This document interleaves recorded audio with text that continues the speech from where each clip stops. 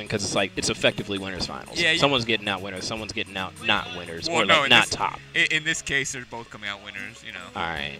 Top 2 get out winner side. So it's you and Sunfish that came out losers? Yeah. Okay. I saw Sunfish getting killed by a dark pit. So I was like, wait, did he lose? No, he won. All right. I'm pretty sure he did. I could be wrong. Bloody Knight surprise 3rd place. Oh, Jesus Let's Christ, go. no. Okay, so we got Duck Hunt versus Toon Link. Okay, so if you've talked to Chrome and you know how Chrome feels about small characters, especially Toon Link, he hates going DK against. And fair enough. Toon Link has a very small, like, ding-dong percentage. Not to mention, let's be honest, Toon Link can just run away from DK all day, and what's he going to do? Yeah, like, because DK is so big, it's difficult to get around Toon Link's projectiles, and, like, once you start getting around it, like, you get into a predictable pattern of, like, dodging them, and that's when Toon Link starts reacting and starts, like, punishing you for it. Yeah, like, Tico especially will condition you to pressure you on shield.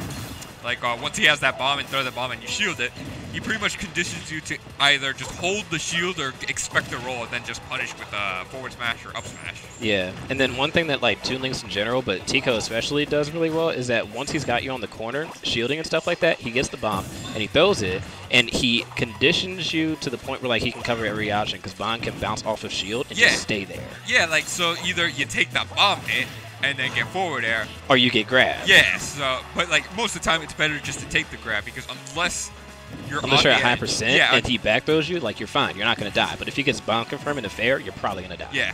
Like, I mean, the back throw kills by the ledge, surprisingly, like, 110, 120. Yeah. Like, but anything before that, you're fine. Just take the grab.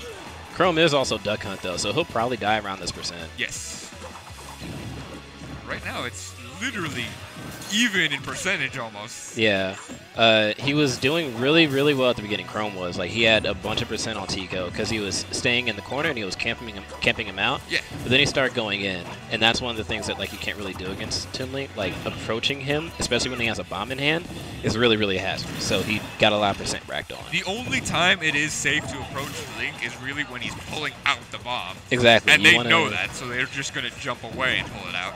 You want him to be above you, like this. Ooh. Oh, man, if he would have waited. Yeah. Oh, but that still kills him. Yeah. I was expecting that, like, you know, Tico would just come down faster and then he would fall into the up air. Yeah. But, like, the main thing that you want to do is just keep Toon Link above you, keep him, like, in a mid-range spot without a bomb so that you can punish him once he pulls that bomb, and then you got to kill him. Yeah. Because once he gets that rage and stuff, you don't want to get hit with rage fair. No. It hits like a truck. And wow.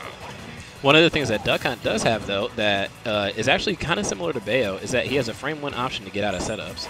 Like, throwing out that can, frame 1 will knock him out of most setups, so he can get out of bomb fair. Yeah, but right now, I think it would kill him.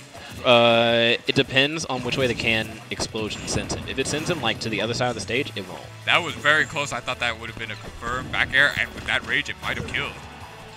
I could be wrong, though. I don't know exactly. Oh, that was close. It was a good thing that he backed off because that dare probably would have killed him. Unless he like checked it immediately. Okay, so I think the explosion caught him on his DI a little bit because he could have lived that. Yeah, like it sent him a little. It changed his trajectory a little bit. Yeah, but Chrome doing really well. Keeping Tico on his back foot, has a really large percentage lead. Oh, that was good. Yes. That was smart. Like, once you get someone into the death percents, they have a bigger tendency to run up and shield than they used to do. Because they're scared. Yeah, they're scared. They don't want to die. So you can just run up and pretty much dominate them, like, will-wise. Oh, it's getting to the point where jab might kill. Yeah. All right, he's looking for the up tilt. I mean, one thing, though, that could work against him is that Toon Link at this point is at max range, so yeah, you got to be careful about that. Oh, no, that's it. There's the up here. That's it.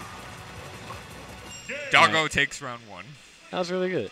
Yeah. Yeah. Chrome, this is his niche counter pick. He picked him up originally for Rosalina because Rosalina DK is unwinnable. Is it really that bad? Rosalina DK is probably worse than Ganon Rosa. Well, no, but is it worse than, like, Ness Okay, now I'm gonna go ahead and say something, and like people can flame me for it if they want to, but Ness Rosa is not that bad of a matchup. I mean, yeah, if the Ness knows how to use the double jump to avoid using the up B, yes, I can understand that. Well, it's not even the up B thing. Like Ness in general is gonna be dead off of stage, like if he has to up B regardless if you know how to edge guard him. Yes. And like Rosa will do that easily. The bigger thing is like Ness has really good options in neutral, and edge guards Rosa may be better than Rosa edge guards him because Rosa's hurt box goes above the stage when she up Bs, and Ness can down smash and hit her with that. Not to mention PK Thunder. Yeah. So like the matchup is closer to even than it actually than people think it used to be. I suppose. I guess people actually started learning the matchup. Yeah, like it's definitely got the cheese more so on Rosa's side than on Ness's side. So like by all means. So it can feel like it's a hard matchup, but like it's really just a matter of don't be off stage and you will probably beat Rosalina. So right now, again, Chrome has a nice sizable lead of 70%. Yeah, Tico's been holding forward a lot, just trying to get him. Oh, that's no, he's still living. Not enough. Oh, and that bomb sent that can the other way. But yeah, Tico's been holding forward, like trying to get into Chrome's zone the whole time, and it's just not been working. I think he's been having too many drinks from the bar. But Chrome is definitely in bomb fair percent, especially with all this rage. Yes. So, he missed it. He went for the bear there. Yeah. Like, isn't that a lot harder, but it kills much earlier? It can mix up DI. I don't know if bear is actually stronger than fair, but a lot of the time you're always DIing for the bomb fair, and it'll just screw you up completely. And I didn't know that the gunner actually took a bomb to the face and didn't flinch. I didn't know, like, it could take a bomb. Oh, my goodness. Okay, 179 on that back here. I mean, I guess that makes sense. At 170. Oh, no, Tico's becoming a bit too impatient right now. Oh, oh jeez. Oh, yeah, Duck Hunt has a wall jump. Yeah, maybe one of the most forgotten wall jumps. Like, it doesn't make sense that he has a wall jump. Yeah, I know. He's a dog. And, like, dogs can jump. But not wall jump. But last I checked, they couldn't, like, jump off of walls. Well, no. There are police training videos where they climb up the walls and then jump off from there. Okay. Yeah, but, so like, they shouldn't be able to... Oh, man, that almost killed Okay, me. maybe dogs can wall jump. No. Like, I'll post up a video later for you, and, like, I'll show you, like, these are canine dogs, like, police dogs that literally can do gymnastics almost. It's amazing. So I guess in that sense, if you train them enough... Question mark? I think the bigger thing that people don't realize about Duck Hunt is that he actually has a lot of frame traps. Yes, he does. He's got really odd aerial momentum, and his aerials, like, don't have a crazy amount of in lag on them. So if you miss an aerial, you can just, like, keep throwing out an aerial, and it'll probably get the air dodge. It will either, like, yeah, you'll get the air dodge, and it'll connect, and Tico finally gets the stock, but it's pretty uphill from here. But, like, going back... Shit, I lost my train of thought. Oh, my God. Hey, what happens?